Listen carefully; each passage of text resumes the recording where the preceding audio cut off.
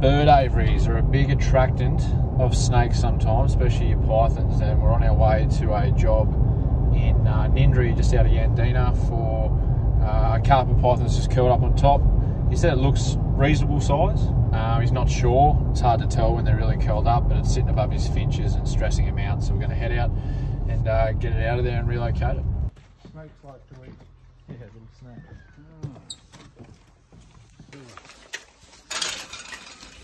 See that blob up there? Yeah. Oh dear. Oh dear. That's why I didn't want to say anything to you. It's a pretty secure aviary. How would it get up there? Oh, they're incredible climbers. I'm just going to see if I can balance. That's what I'm going to do.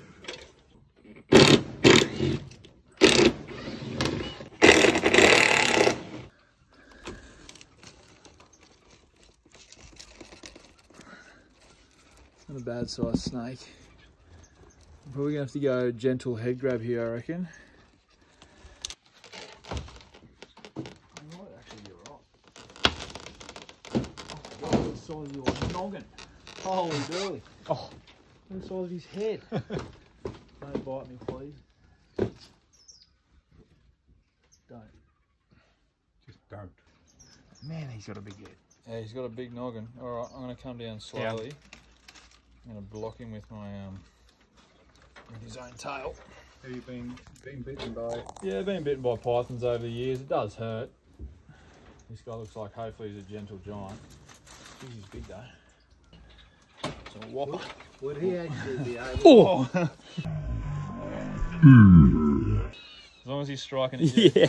Not my arm. Told you pythons don't like him. Hello. He's long. But yeah, it's just a big head. Like he... Oh, fuck, look how long he is. Maybe 2.5, 2.8 metres long. He's just pretty skinny for a big snake. Just a big buff head. Man, it's massive. Oh, look at that. Ooh. Yeah, 3 metres. Off he goes. Oh yeah. Look at the size of that head.